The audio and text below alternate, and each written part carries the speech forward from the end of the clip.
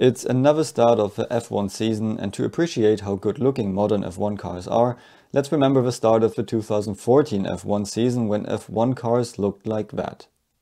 How did this happen, and why did teams design strange noses like this?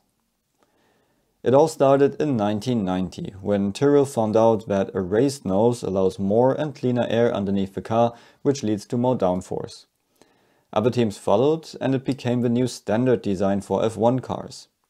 The designs became more extreme, and in 2011 almost every team had the highest possible nose.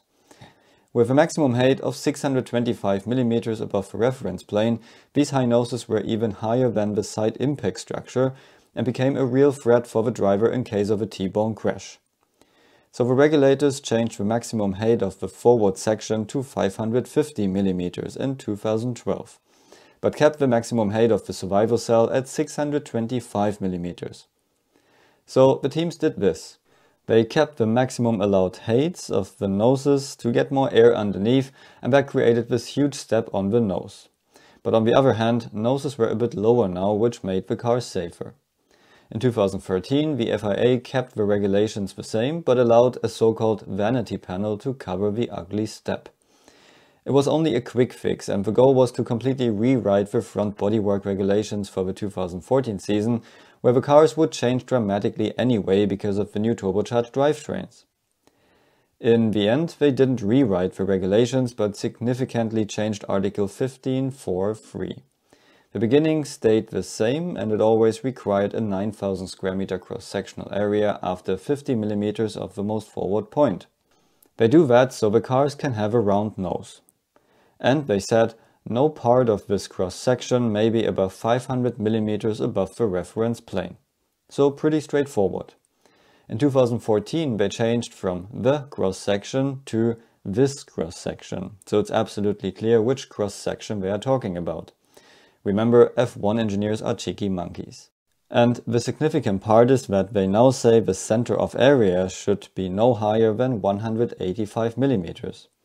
They use center of area so designers are free to use different shapes, but they can make sure noses are not going too high. And the third part makes sure that the lowest point of a cross-section is not getting too low, which could push the center of area lower and create something like this. So the center of area is low, but the nose is still high. So what did these two additions mean? It basically meant that you just need some kind of structure with this cross-section in this height. But it didn't mean it had to be the crash structure. So for the teams, one pretty obvious solution was to just keep a high nose, which is the crash element, and to create a structure with the minimum cross-sectional area in the required height. 7 of the 11 teams went for this solution, and you can pick your favorite. The difference with the Caterham nose here was that their forward element was structural, because it held the front wing. One very different solution came from Ferrari and Mercedes. They designed a short, low nose, which was crash element and holding the front wing at the same time. The idea was to design it with round edges, so air could flow around it and still provide enough energy underneath the monocoque. That was an a bit more complex design task, and it looked like someone stepped on their nose. Unsurprisingly, this solution didn't provide as much air as others, and they later changed to different concepts. McLaren used a mixture of a lower nose and forward element. And the most bizarre nose came from Lotus. The Enstone team figured it would be a good idea to extend both front wing mountings further forward. If you have two cross sections, each one of them can be smaller, giving you less aerodynamic disturbance. They then made one side around 50 mm shorter than the other, so at the point 50 mm behind the most forward point, the second cross-section helps to reach the mandatory 9,000 square millimeter. Advantage is that the center flow is pretty unobstructed, disadvantage is that the car looks like that. Also, other teams confirmed to have looked at that solution before, but decided against it. In 2015, the FIA learned from this and added a lot more requirements to Article 15.4.3, making it a lot longer and the cars a bit prettier. The article now makes sure there can only be a single cross-section, and it gives the teams more required cross-sections at different points behind the most forward point.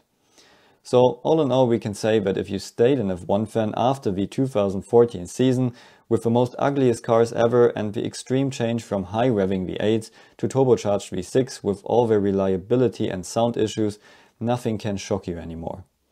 Which one was your favorite ugliest nose of 2014? Let me know in the comments below and check out my other F1 videos for more.